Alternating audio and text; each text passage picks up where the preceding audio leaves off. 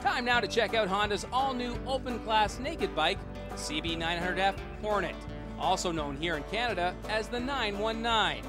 The Hornet name comes from the bike's two baby bros. Europe has had a 600 Hornet since 1998, while Japan got a 250 version before that.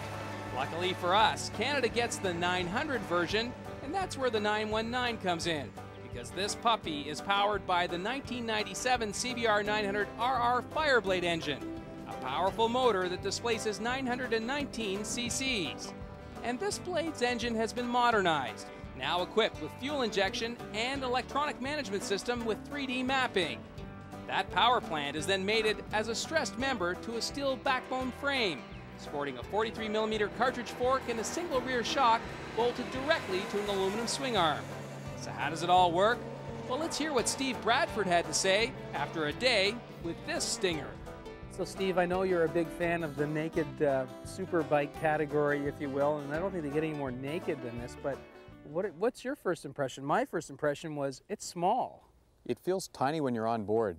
The seat height is, I think, fairly standard. I'm not sure how high exactly, probably a 31-inch range or something like that. Feet firmly go on the ground, but when you're sitting on it, you feel very compressed. Those handlebars are close to the body, the foot pegs are relatively close to the seat, and you feel like you're sitting right there. Right. Tiny bike, just disappears beneath you. We know this motor is tried and true. It's from a previous generation, CBR 900. Now it's fuel injected. What were your first impressions of that motor? Lots of power, no problem with that. Torquey right off the bottom, up through the mid-range, and right out through the red line. Nice power build, no real peaks and valleys in it, nice and smooth, and sounds wonderful too. It is a very silky smooth power plant. Did you have any glitches or hiccups with the fuel injection? Didn't find any problems with the way the power built right from idle on up through redline. Just noticed how instantaneous it would pick up the power when you hit the throttle. What about the clutch, the transmission? Everything light, smooth, and buttery. I mean, you can't complain about that drivetrain. It's pretty slick.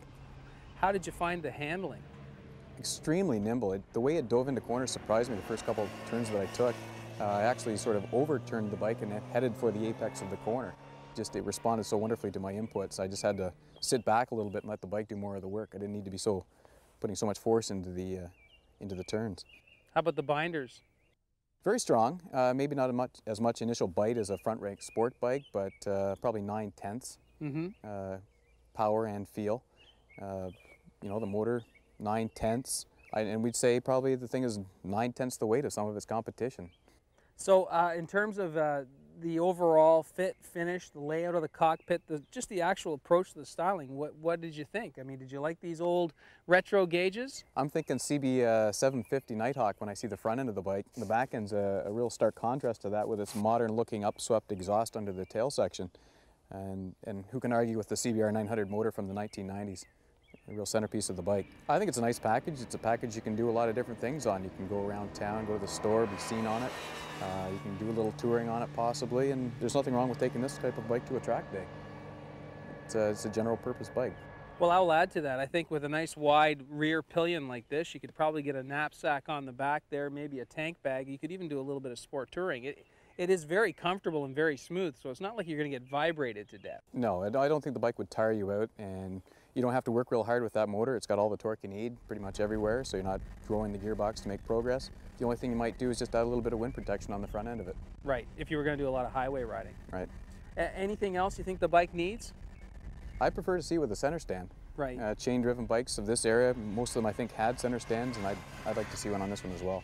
Well, there's a certain cult factor that's involved in terms of the naked bikes. We know that there's a lot of guys that go out and you know, enjoy a little bit of hooliganism, and I noticed a few times in the rearview mirror you were popping the occasional wheelie. A lot of fun factor? A lot of fun factor. I didn't mean to do that either. That was just the beautiful power delivery of this bike and a short wheelbase. Yes, but good for a blast? Good for a blast. A lot of fun, and it makes you a better rider. It's just so easy to ride. And it's a modern take on a 70s or 80s era general purpose bike, and it does it very, very well. Puts a smile on your face. Sure does. Thanks, Steve. Thanks, Dave.